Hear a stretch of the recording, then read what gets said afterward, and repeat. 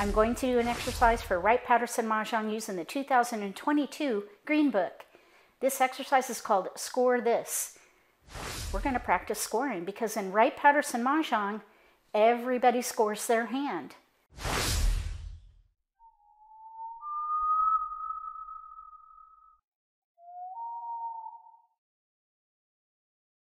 If you're new to Mahjong, or if you already know how to play and just want to build your skills, consider subscribing to my channel. That way you won't miss anything. This is a game played at Mahjong time. Currently, Wright-Patterson Mahjong is under development, so it hasn't been released yet. In the meantime, we're playing on Hong Kong Mahjong tables to practice.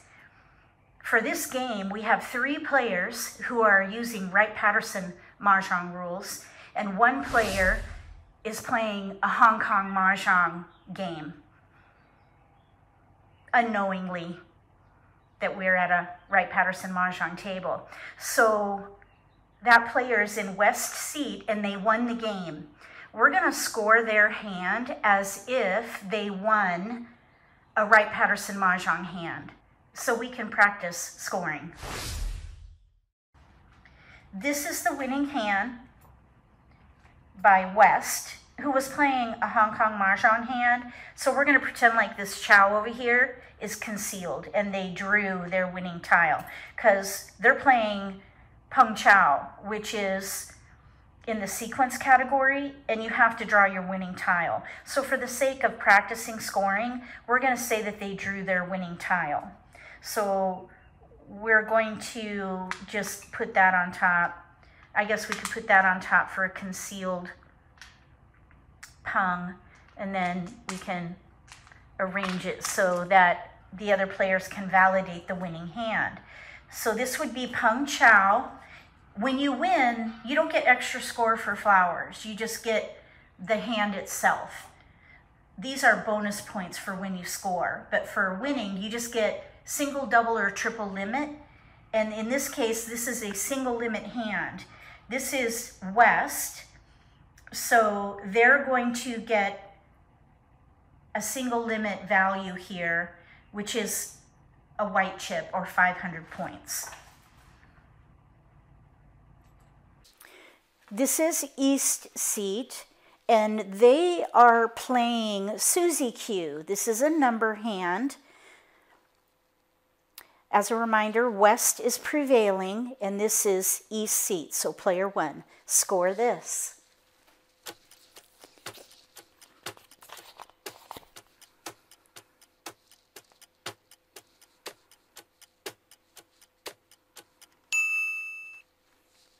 They're going to get 4 points for each flower, so we'll put 2 4s up here, 4, 4.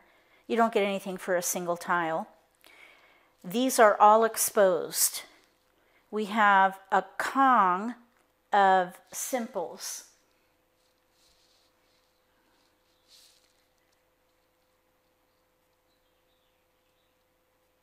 On the rack is 8 points, so we get 8 points for that. A Peng of simples on the rack is 2. So we'll get another 2 there. Then we have a Kong of honors, 16. So these are all the points for this hand. So we have 4 here, here's 8, that's 16. 16 is 32 plus 4, 36.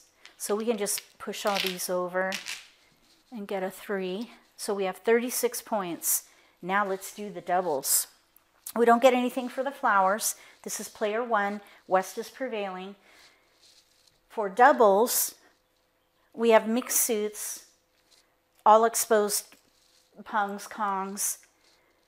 We have a South, which is not our seat, and it's not prevailing. We're in East and seat, and West is prevailing, so we don't get any double for that Peng of honors. But what we do get is ready to win on a double limit hand, because all we need is a green dragon. So ready to win on a double limit hand is 2 doubles. That's number L. So we could put a 2 there. 36 2 times.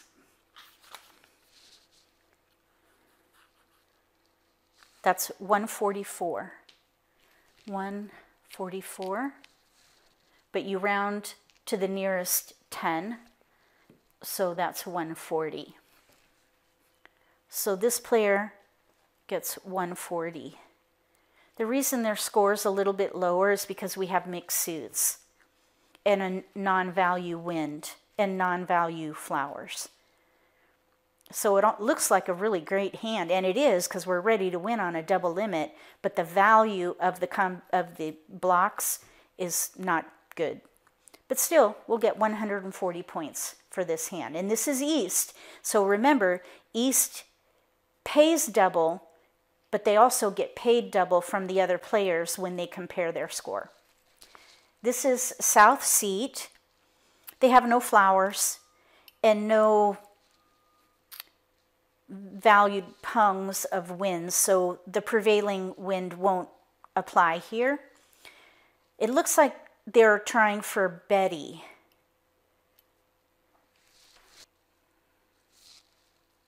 That's 3 pairs in one suit with 1 of each wind and dragon, and then any honor paired.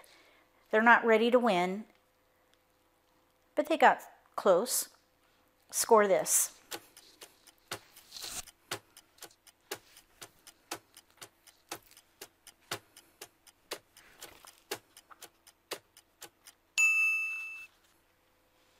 You don't get anything for pairs of number tiles, but you do get score for a pair of dragons. 2. That's all they have. You can't double 2. So even though they're cleared to 1 suit and honors, which is 1 double, that's number F, cleared to 1 suit and honors, 1 double. You cannot double a 2 or 4. So they have 0. Even though it's pretty, 0 points. This is North Seat. They were trying for Hibiscus, which is a Chinese tea hand. They're not ready to win. They have a couple of flowers, and as a reminder, West is prevailing, and they're in North Seat. Score this.